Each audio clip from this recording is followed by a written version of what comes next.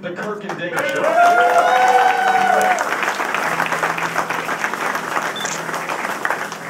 To the middays, from 10 to 2.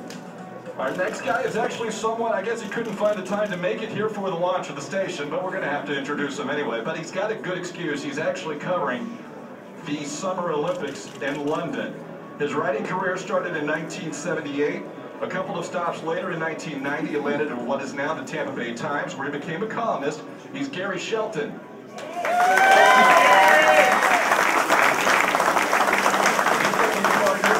Football fans in Tampa Bay will know well. In 2011, he was the pre- and post-game host for the Tampa Bay Buccaneers.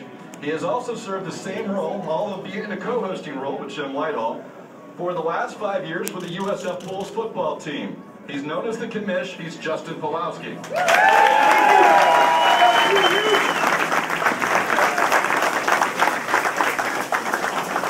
Justin will be taking over for us in a little while here. For the ride home in the afternoons from 2 to 6, a 20-year veteran of sports talk radio, a Tampa Bay resident who launched his Tampa local radio show to national ventures with ESPN Radio and Yahoo Sports Radio, as well as television stints, including Sun Sports and the Golf Channel. He's Todd Wright.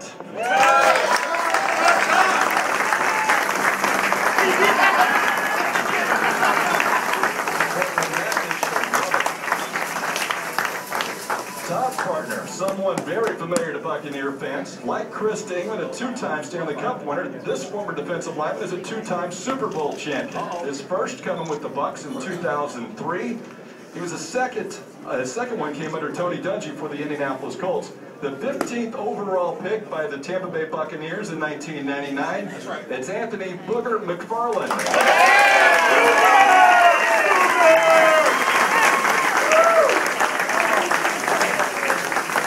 Going from 6 to 6, for some sports and talk stations, that's plenty. As a matter of fact, 12 hours live and local talk, that's already more than any other station in Tampa Bay has.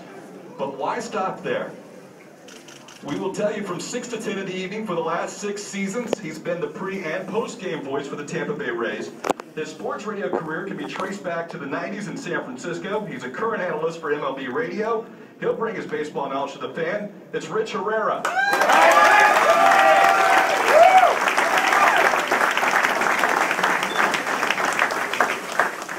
But we're going to do more.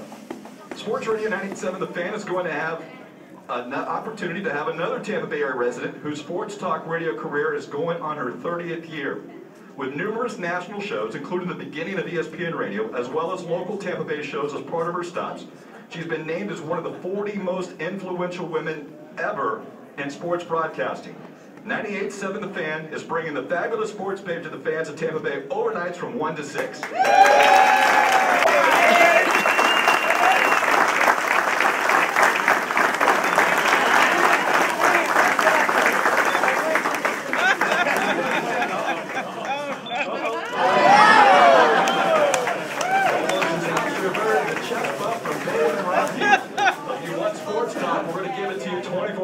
That means from 10 to 1 at night, we're going to deliver a nightly program called The Fan Sports Night with live local talk and not play-by-play programming.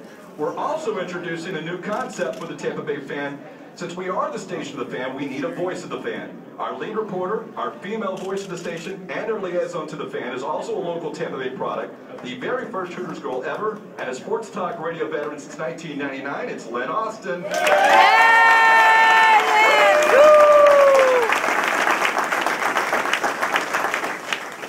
Again, any other local Tampa Bay sports or talk station would be happy with 12 hours. We're giving it to you for 24 hours when we don't have live play-by-play programming. But that's only possible because of our sponsors.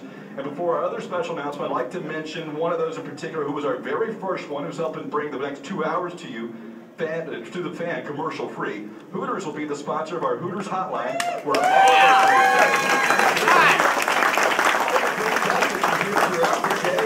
all on 98.7 The Fan will be on the Hooters Hotline, and we're going to call out for our studios for our fans to hear. Of course, 11 great Bay Area locations for you to enjoy.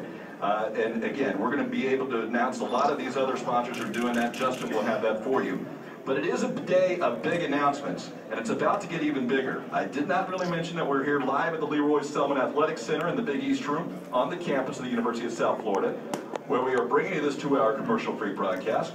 But for that big announcement, it is the debut of Sports Radio 98.7 The Fan, and I'd like to turn it over to our CBS Radio Tampa's market manager, Ben Hill.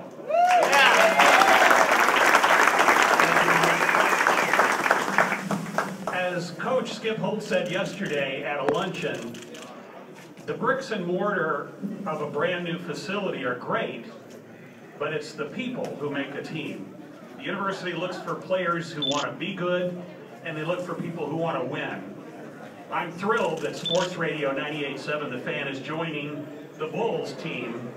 To make this announcement, I would like to bring up Doug Willard, the athletic director at the University of South Florida.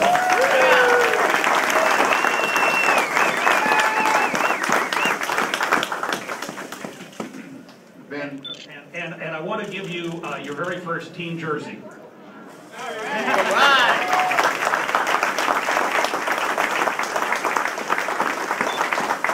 Ben, thank you. You know, USF Athletics has had a lot of positive momentum lately, haven't we? Yeah. We've had several significant announcements, whether that's announcing success of student athletes, of coaches, of our